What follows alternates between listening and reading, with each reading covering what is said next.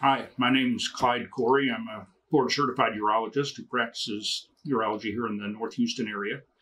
I've been in practice out here for almost 25 years. I have a general range of practice that I do work on, but I do a lot of study with patients with male erectile dysfunction. And I was here to kind of discuss with you some of the benefits and potential opportunities with the high massager.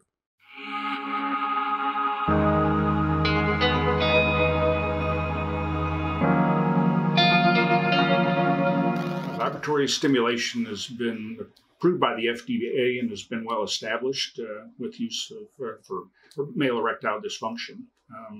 One of the first devices was the Vibrect, which was approved by the FDA. It develops hertz ranges in this about 75 hertz, and those comparable settings can be achieved with the high massager. Even higher energy settings than that is generated up to 130 with the high massager. So I think it has a lot of benefit for patients with male erectile dysfunction.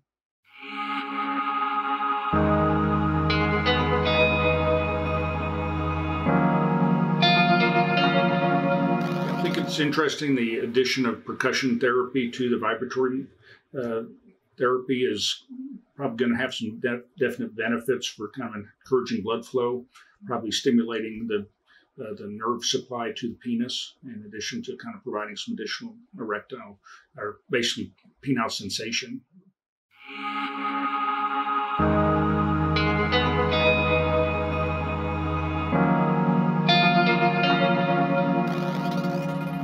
I think couples using the high massager can get definite benefit, both from the male and female perspective.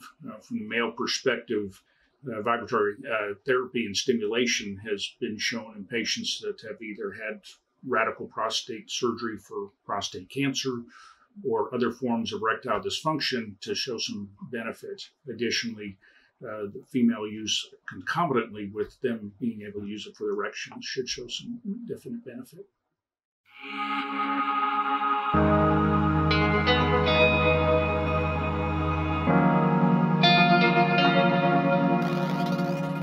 Obviously, I think full body massages have a lot of benefits, not only medically, but psychologically. So I think that it can be incorporated into people's foreplay and their sexual experience. It's going to have some definite benefit.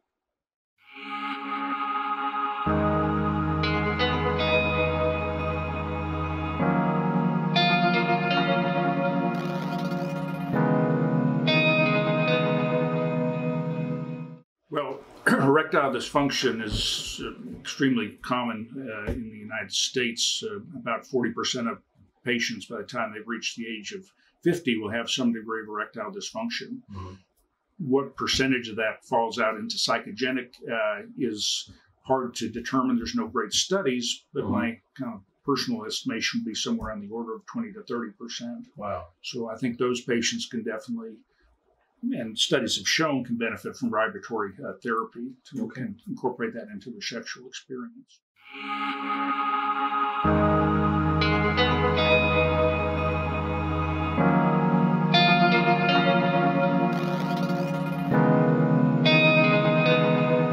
Yeah, definitely. I mean, there's sometimes a disconnect or sometimes not the physical mm-hmm. connection between patients initiating foreplay and kind of getting to the sexual experience. Mm-hmm. Often, as you kind of know from your experiences, that patients, when it's sort of a perform now, get it over with and get it done, don't always do that.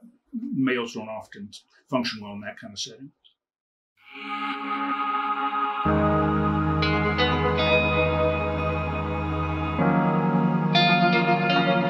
I think stress is a huge factor in male erectile dysfunction. Often I have patients come in and say they do fine when they're on vacation or when it's a relaxing weekend at home, but if it's during the week when they're distracted with issues at work or family, that sometimes they just can't perform like they should be able to. That's another benefit probably to using the high massager, is just that it can kind of give them perhaps that additional stimulation that and overcome some of the psychological stuff they may be experiencing.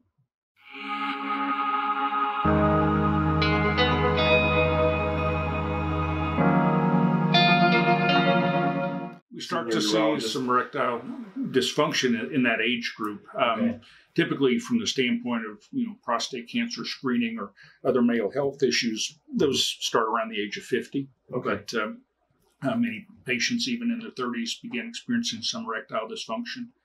And this is a nice technique that can be used before having to jump into pharmacologic therapy or other measures.